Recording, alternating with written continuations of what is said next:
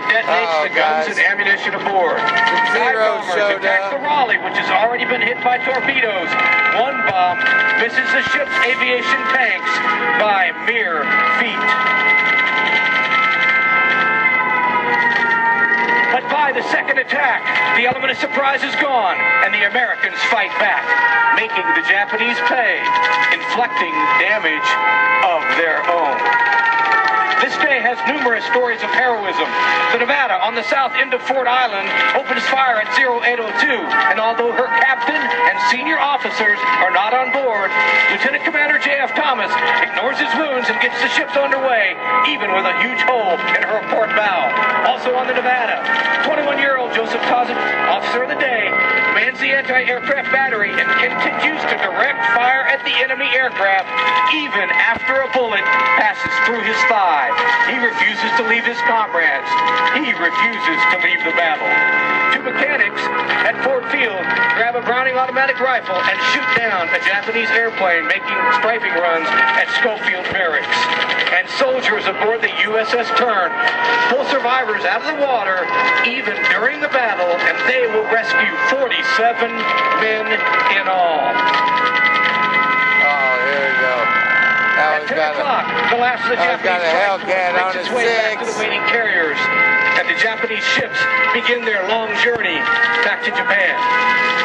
The attack lasts only 120 minutes, but American bases lay in ruins, smoke billowing up from the devastation.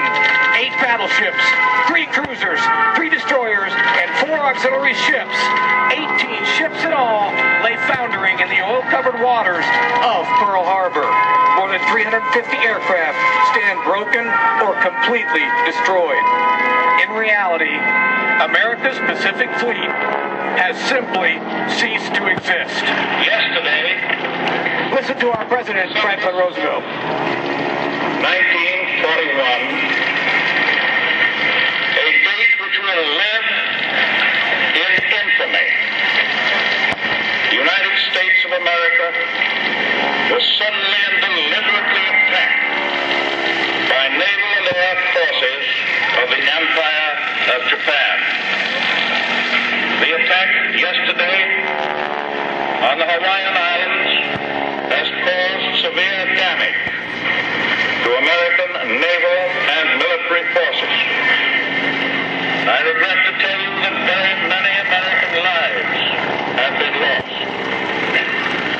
With confidence in our armed forces, with the unbounding determination of our people, we will gain the inevitable triumph, so help us God. Great. And most horrific, 350 Americans lay dead or wounded in what remains of Pearl Harbor and Hickam Air Force Base. The Arizona alone burns for 3 days. Yes, President Roosevelt issued a call to arms, and America responded. No one expected the surprise attack that fateful day. America was not ready for war, but America responded. America pulled together, and America was victorious. Young men joined the armed forces to defend this nation as women took their place in factories, working long, hard hours to energize American industry. They produced the needed materials for America to go to war.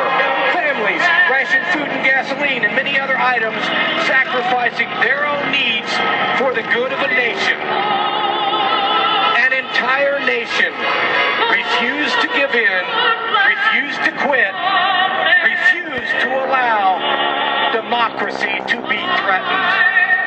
This nation, your nation, stood strong in the face of adversity, and this nation prevailed.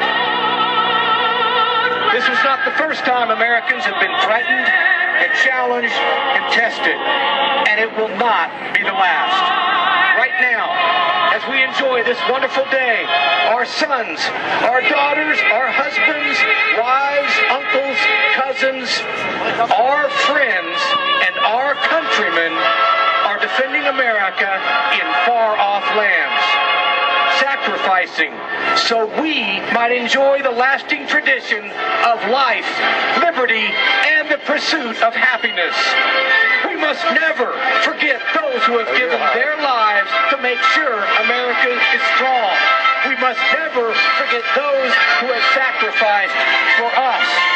Please remember those brave young men and women. I would ask, when you see a serviceman in uniform, go up to them, grab their hand, shake their hand, and say, I appreciate what you've done, and I thank you. But this is not just a story about them. It's about each and every one of you listening to me today. You can make a difference. You can be strong just as this nation was. Yeah. You can be empathetic just as this nation is. Yeah. And you can better yourself just as this nation will. Yeah. Abilene, we are part of the greatest nation in the world. If you believe this, put your hands together with me right now. That's right. I want to hear it. Yeah. One hand clapping.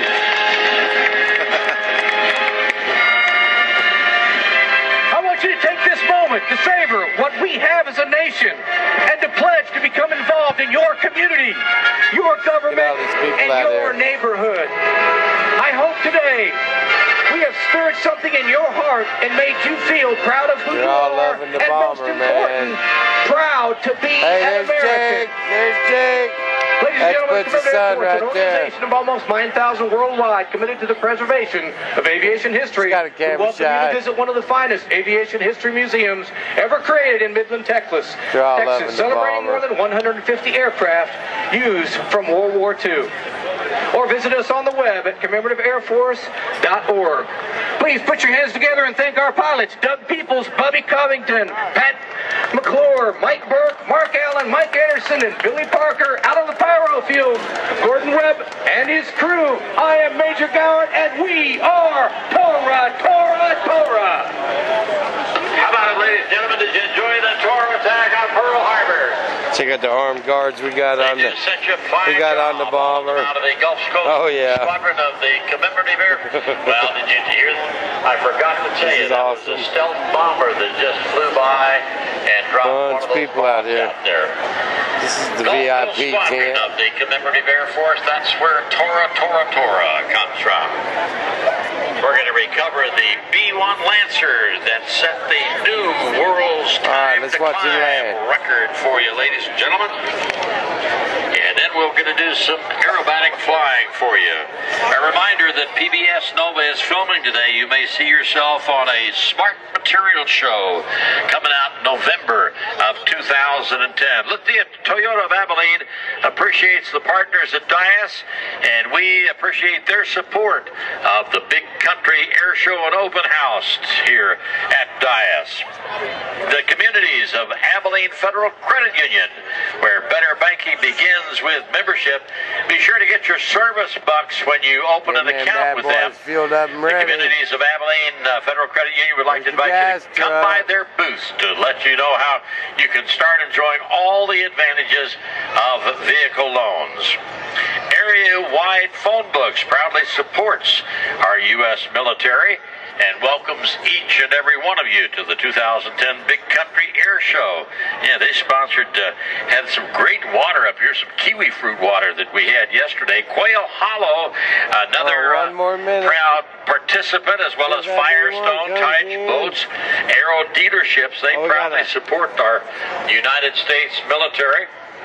Please visit them at Aero Ford at 4001 South First, or go online to aerodealership.com and receive a $500 military discount on top of all rebates. There's the big B-24 Liberator taking off to participate in our World War II. As we continue that chamber of imaginations after a short while. We're running out of time, people. In the roofing business for over 100 years, they're another proud participant. As the Yellow Rose of Texas, the B-25, the Doolittle bomber takes off, followed by the C-47. This episode of Bob TV and a special thank you to General Electrodynamics